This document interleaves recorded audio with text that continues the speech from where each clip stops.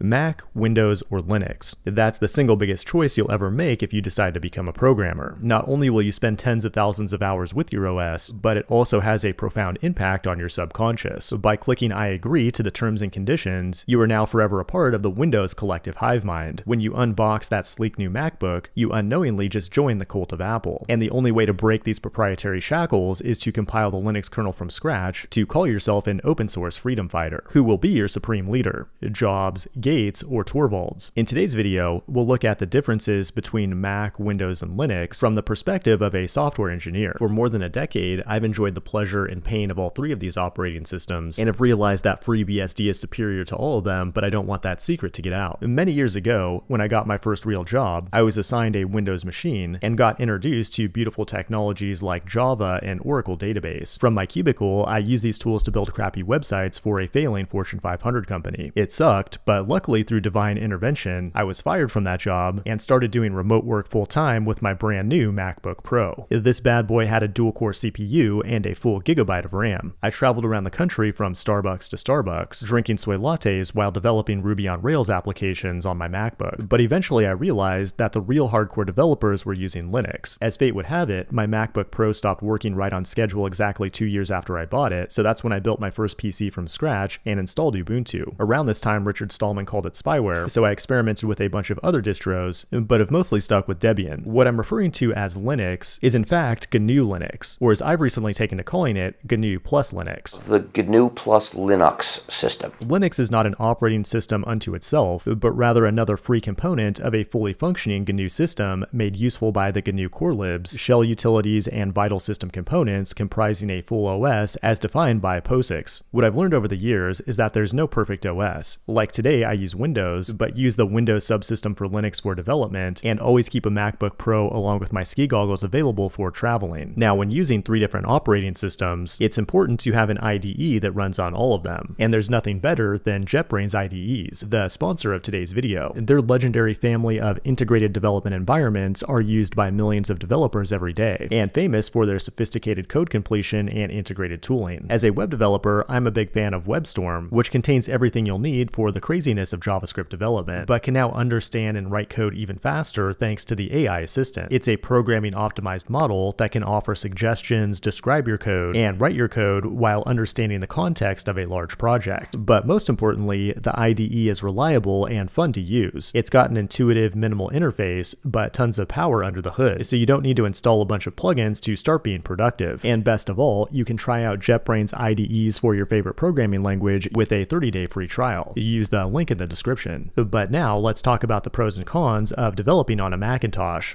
Apple by far makes the best hardware, but to obtain it, you must pay a large tribute, like $1,000 just for a stand. In addition, another major drawback is that you can't upgrade these machines. If you want to add more RAM, storage, or GPUs, the upgrade options are extremely limited. On top of that, the ecosystem is designed to lock you in. If you want to build apps for iOS or the Apple Vision Pro, you'll almost certainly need to own a Mac. And if your hardware ever breaks, you'll find that the components are glued or soldered into place, which means it's impossible to repair without going to the Apple Store. And there's been a lot of controversy around the right to repair. But nobody really wants to repair their old MacBook. By the time it breaks, there's going to be some awesome new thing that you'll just have to buy. But more important than the hardware is the software. And one thing that's really nice about macOS is that it's Unix-based. Unix has been around since the 70s and has a really nice file system design that uses forward slashes, and Mac comes with a bunch of good developer tools out of the box, like Z Shell, Git, Vim, and so on. In addition, you can use package managers like Homebrew to easily install and manage different development tools. The terminal experience on a Mac is nice, and tools in the GUI look really nice, although they can be pretty annoying to use. I'm looking at Viewfinder, but most importantly, everything works out of the box with zero configuration. macOS prevents you from going down customization rabbit holes, spending days configuring pointless stuff on your machine, instead of writing code that's actually useful. But if you want to get really good at computers, you'll need to learn Linux. On the server, Linux is king. The vast majority of servers running in the cloud powering the world's infrastructure run Linux, and that's because it's free, open source, and reliable. However, very few normies actually use it for their personal computers. Why is that? It has to do with complexity. To use Linux, you first need to choose a family, like Debian, Arch, Red Hat, Gentoo, and many others. Then you have to choose a distro in that family, like under Red Hat you've got Enterprise Linux, Fedora, CentOS, Rocky Linux, and many others. Then you'll have to choose a desktop environment like GNOME, KDE, and so on. Then finally you'll need to open up the terminal, type in a bunch of commands to resolve dependencies, compile things from source, update file permissions, then a few weeks later you should be good to go. Some distros are designed to be extremely user-friendly, like the Debian-based Linux Mint, but if you really want to be an Apex Alpha programmer, you'll likely want to go with something in the Arch family, allowing you to legally say, I use Arch by the way. Not only is Linux free, but it offers you the most flexibility for customizing your machine, and in turn you're likely to learn a lot more about how computers actually work when you use it. And if you really want to get into something like penetration, distros like Kali Linux are highly optimized for that activity. In addition, if you're deploying applications on Linux servers, you'll be much more familiar with the Linux ecosystem when you use it every day. And there's all kinds of amazing developer tools you can use on Linux that may have a higher learning curve initially, but can dramatically improve your productivity. But there are quite a few drawbacks. The support for commercial software like Adobe products and a large number of games, and drivers for hardware is just non-existent. Linux only has a single-digit market share of personal computers, and many developers just choose to ignore it altogether. But Linux is not the only open source kernel. If you're really brave, you can use other kernels like OpenBSD, Minix, or Redux, but then you'll really be on your own. And ultimately, when you have to configure a lot of things by hand, it makes the entire system more brittle, which means you'll eventually break something stupid and end up spending 2 days debugging your bash profile, which is one of the leading causes of a neckbeard. Linux can be painful at times, but you need that pain to grow. You don't know real pain though until you've tried to develop on Windows. At first, you're going to need to charge your mom's credit card $199 for Windows Pro. Then when you install it, it's going to try and sell you a bunch of crapware, like Microsoft Office and OneDrive. Even if you decline, you'll still need to log into a Microsoft account, so it can spy on you in perpetuity in order to resell you that same crapware every day for the rest of your life. When you boot it up, you'll find artificial intelligence everywhere. You'll need a copilot just to manage all your copilots. Now, if you're coming from Unix, you'll notice some weird things like it uses backslashes for file paths, and every day or two the system will shut down and update to make sure you have the latest spyware installed. When it comes to open source software development, Microsoft has some skeletons in the closet. In the 90s, it had a strategy to embrace open standards, extend them in incompatible ways, in order to extinguish them later on. And Ballmer once called Linux a cancer. How much do you think this advanced operating environment is worth? But nowadays things are different. Even though I hate Microsoft, I use Microsoft VS Code to write my Microsoft TypeScript code, then push it to Microsoft GitHub, and install my Microsoft NPM packages, then deploy it to Microsoft Azure from my Microsoft Windows machine. At some point, Microsoft realized the way to win over developers was to become less like Windows and more like Linux. And the killer feature for that is the Windows subsystem for Linux, which allows you to run a full Linux distro inside of Windows, not just an emulated one, which gives you the best of both worlds. You can use all your favorite Linux terminal apps, and even run Linux GUI apps like VLC and GIMP. In the past, I used to dual boot Windows and Linux, but WSL has made that unnecessary. It's not perfect, and there are some random issues that come up, and WSL can be painfully slow at times, but it's a pretty awesome feature overall. And one huge benefit of Windows over macOS is that it's not kept in a walled garden. Windows is proprietary, but it can be installed on any hardware, which means you can easily upgrade your RAM, CPU, GPU, etc. But now that brings us to the final question: which tribe should you join? Well, I've created a handy flowchart to help you choose. The first question is, are you rich? If you answered yes, then the answer is pretty easy, macOS. But if you answered no, the next question is, do you have a girlfriend and/or a life? If you answered yes, then Windows is the optimal choice. Then your final question should be, do I want an operating system that's designed by God himself? If you answered no, then Linux is your best choice. But if you answered yes, then the obvious choice would be Temple OS.